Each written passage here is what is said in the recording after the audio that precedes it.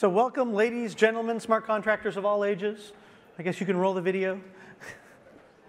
Agoric was founded in 2018 by pioneers in the space of smart contracts with literally decades of experience bringing disruptive technologies to market.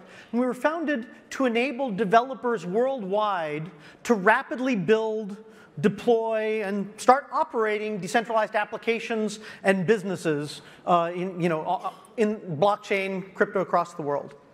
And to that end, we are deploying a new layer 1 proof of stake smart contracting platform using Cosmos SDK as the underpinnings, and building up from there to enable developers to implement in hardened JavaScript, the world's most popular programming language, new applications from NFTs to DeFis in a pluggable environment that I'll talk about a bit later. But I'm going to start by taking you on a tour through a user's journey of what this might be like. So they're coming in.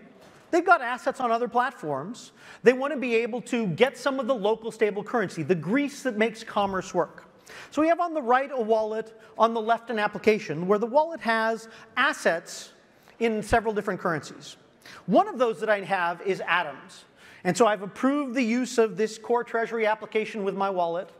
I'm now going to go and get atoms, but I have them on a different chain.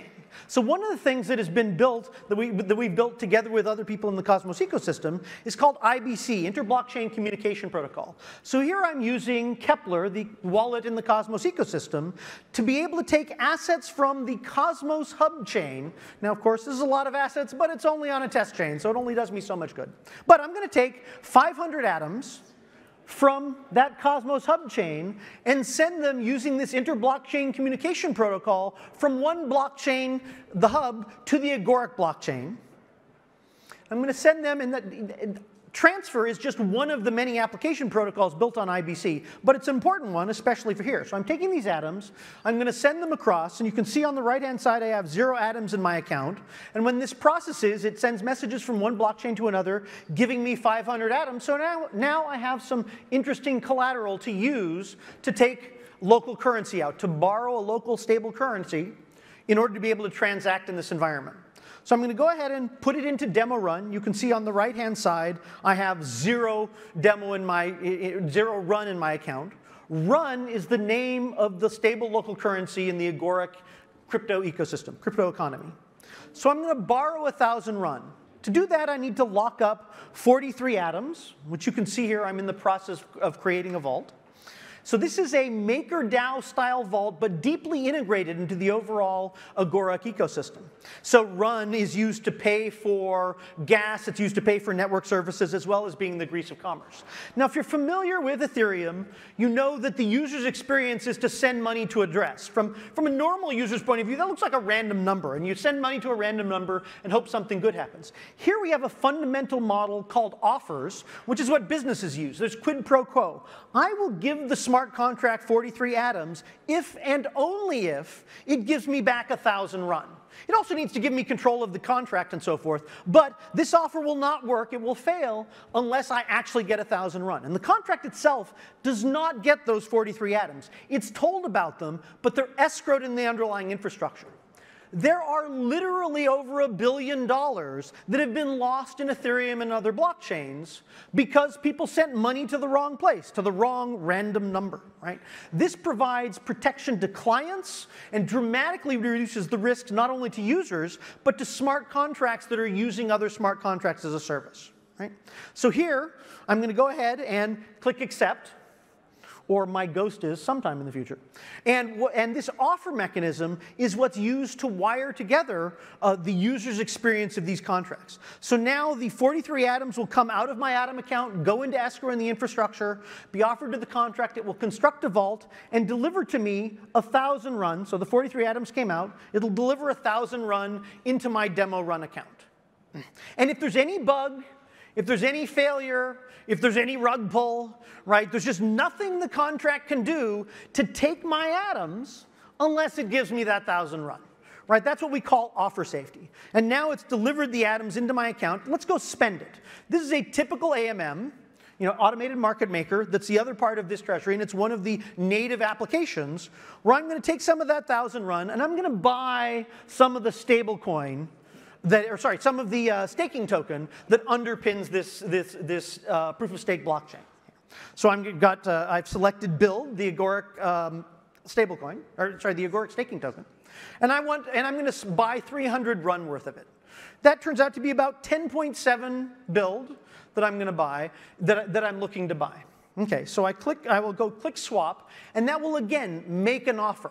I will swap 300 run, if you go over to the right-hand side, I will swap 300 run for at least, in this case, 10.4 build. Now 10.4 is a smaller number. That makes room for slippage, but it makes sure that if there's a real bug, unless it can get me at least that much, it does not get my run, okay? And so when I make that offer, it uses all the same infrastructure and all the same components that are available to smart contract developers to build their own applications. And so now, this slow person will go and click. Now this swap application is native, it is extensible with new kinds of curves, and it's part of the overall ecosystem where, for example, the MakerDAO or equivalent, the vault, will be able to liquidate against this automated market maker. Arbitrage opportunities abound between our chain over IBC to other chains and so forth. I've now made that offer. It pulled out the run from the demo run purse. You can now see it's down at 700, and it's purchased and received 10 build, 10.7 in this case, the expected amount, into our Agoric staking token. Okay, so that's a great economic activity. We'll have liquidity incentives for this sort of thing and for trading, but the real ability is to be able to use these same components for third-party developers to rapidly produce their own applications. So we'll go over to an application built using the same framework, the same components, to do NFTs. Now, it's just as easy to make a non-fungible token, an NFT, as it is to make fungible tokens. Here I've got a simple baseball card application that was written in literally a day, including all the smart contracts. I'll show you those later. And here I'm going, but it's using the same libraries that I would use to build fancier applications, that I could use to build a loan application. I could grab the governance component and add governance to my application without having to copy code. I just get to plug those DeFi Legos together in order to have that behavior. So I'm going to go ahead and click on Ansem Sweeney and Ray McStriff. Now, there's a story that you should look up on our site at some point about where all these names and cards came from a game a long time ago. But I've made these offers. It's the same offer infrastructure that works identically for non-fungible tokens as it does for fungible tokens, as do all of the simple JavaScript components for futures or covered calls or trading or what have you. And here I've got an offer that says I will buy for 1 run. These are expensive baseball cards, right? That's a whole lot more expensive than a pack of gum, right? I will buy for 1 run a particular baseball card. And I selected 2, so I've got 2 offers in this case. Because someone else might buy one of them out from under me. That's OK. I still want to buy the second one. So I've now said, yep, I want this offer. Go ahead and buy it. And that will authorize the payment from my run account. You can see it's decremented from 700 to 699. And that then goes off to the smart contract that's offering these NFTs for sale. It says, oh, OK. It's now pulled it from the storefront over on the left-hand side, and it'll be delivering it into my wallet. You can see that 1 card arrived there. OK.